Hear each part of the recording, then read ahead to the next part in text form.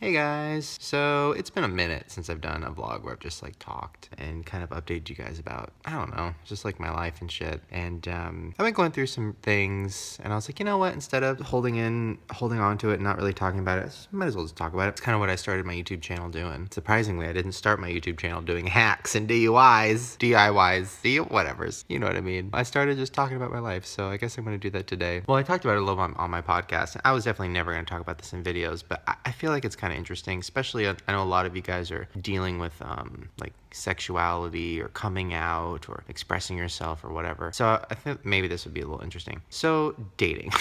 It's interesting. Dating girls is very easy for me. Not easy for, that sounds very like, I got a big dick. That's not what I mean. What I mean is, I know how to do that. I know how to take a girl out, make her feel special, be the man, pay for things, open the doors, say the right things. I know how to do all of that, and it's pretty natural for me. It's pretty like, not that I've had a lot of girlfriends or not that I've dated a lot, but there's just something in my blood that's like, that is very natural for me. Maybe it's because I've seen a lot of movies, I don't know. Dating guys is very different, and it's something nobody warned me about or told me about. Therapists, friends, everybody's like, yeah, Shane, live this new life and do your thing and try dating guys and just do whatever you want to do. It's gonna be great. But nobody was like, hey, this is a whole new world, a bunch of dicks and they're all scary.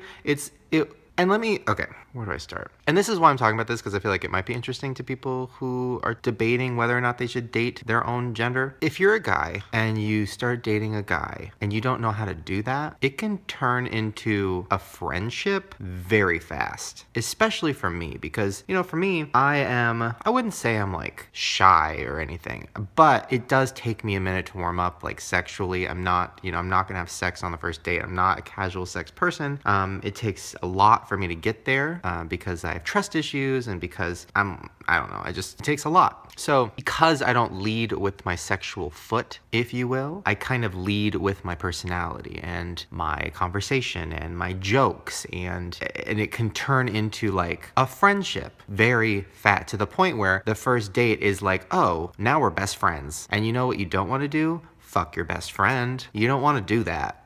So I've been experiencing this thing where like I'll date a guy and I'll be like, and on paper I'm like, this is great, like, you know, we're attracted to each other and we have all the same interests and this is great. And then like very, very quickly it's like, and we're friends and we don't want to do anything because we're friends. And it's heartbreaking because I don't know how to not do that. I mean, I guess it just takes time. I don't want to jump into a dating situation with a guy and just be like, okay, I'm not going to be funny and I'm not going to be myself and I'm gonna like put up walls and I'm gonna try to be like sexy, and then I'm gonna be like, oh yeah, fuck. Like I don't do that. So I guess I'm just gonna have to keep dating until I find the right person. And I do need to start dating girls again. I don't know. I just feel like I need to start dating more in general because I've not been on that many, and I'm extremely picky, not even looks wise. I'm not a shallow person. I prefer flaws. I love it. Give me flaws. Give me flaws. Give me scars. Give me back fat. Like I love anything problematic,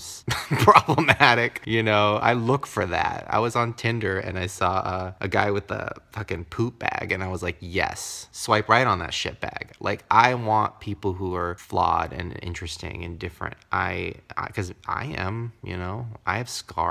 I am fucked up. What was I talking about? Shit bags, my scars. Oh yeah. So for me, I need to maybe be less picky. Or no, I don't know. I need to go on more dates because I need to get more comfortable in the dating life, in the dating situation. I'm 27, you know, hopefully in 3 years I'll meet somebody who I am really into, boy, girl, whatever, that I'll want to be married and stuff. I'm not there yet. I mean, I was with Lisa. She's the best. So, I mean, it doesn't get better than that as far as like wifey material. You know, it didn't work out, but that's hard to live up to. Why am I talking about this? I don't know, whatever, I'm gonna keep going. You guys might think it's interesting. So yeah, it's definitely weird. There's other weird things too with this dating as a YouTuber, which is new for me because I've always talked to people about it, your YouTubers about it. Like, there's this thing where people around my age on the apps, the Tinders and stuff, I don't know whether or not to say like who I am, because if they say like, oh, what do you do for a living? I'm like, a writer? Because I do. I mean, I wrote a book. Like, I don't know. I don't want to be like a YouTuber, because that was me on the other end of that. I'd be like, okay, bye. Like, that would be scary. If I don't want every day to be a challenge.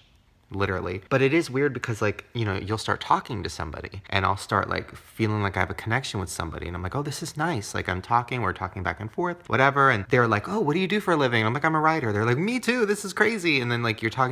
And then like slowly but surely you find out that not only do they know who you are, but they're like following you on Twitter and following you on Instagram and like they know everything about you. And this has happened to me like 3 times where I've been like, oh, a stranger who I'm connecting with. And then they have lied and they actually know who I am and they probably only swiped because they're like, oh, it's Shane. I don't know how to deal with that. This is not relatable at all probably to most of you guys, but it's definitely interesting. And I've seen YouTubers on apps. It's weird, like swiping and seeing like your YouTube friends is kind of weird, especially, this is a little bit of tea for you, especially some of these YouTubers on these apps, like they connect their Instagram to them, which is embarrassing. So it's like you go on Tinder and then you'll see like their picture and then you'll see like their Instagram where it's like 5 million followers and you're like, really, queen? And this, by the way, I've seen both guys and girl YouTubers do this. And then it'll say like in their bio, it's like, I just film my life and millions of people watch my crazy adventures. Do you want to be a part of my adventure? I'm like, oh my God, you want to be alone forever?